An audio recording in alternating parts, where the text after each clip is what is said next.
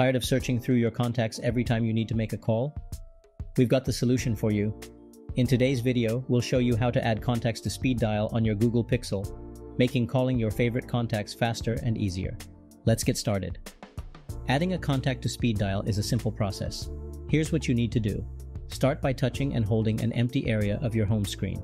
This action will bring up options to customize your device. Look for the widgets icon and tap on it to access the available widgets. Scroll through the widgets until you find the contact section. Within this section, locate the direct dial widget and touch and hold it.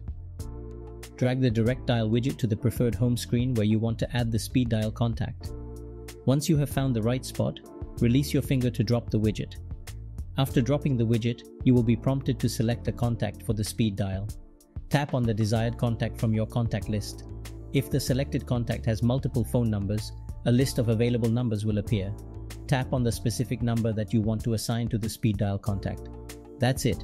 You have successfully added a speed dial contact to your Google Pixel.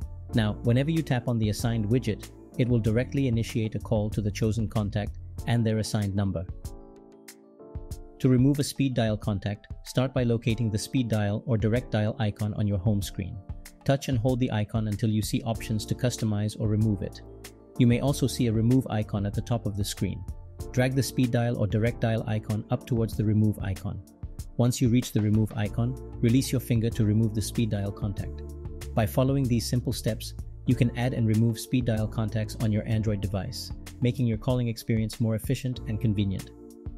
Thank you for watching today's video. If you found it helpful, don't forget to give it a thumbs up and subscribe to our channel for more useful tech tips. Until next time, happy calling.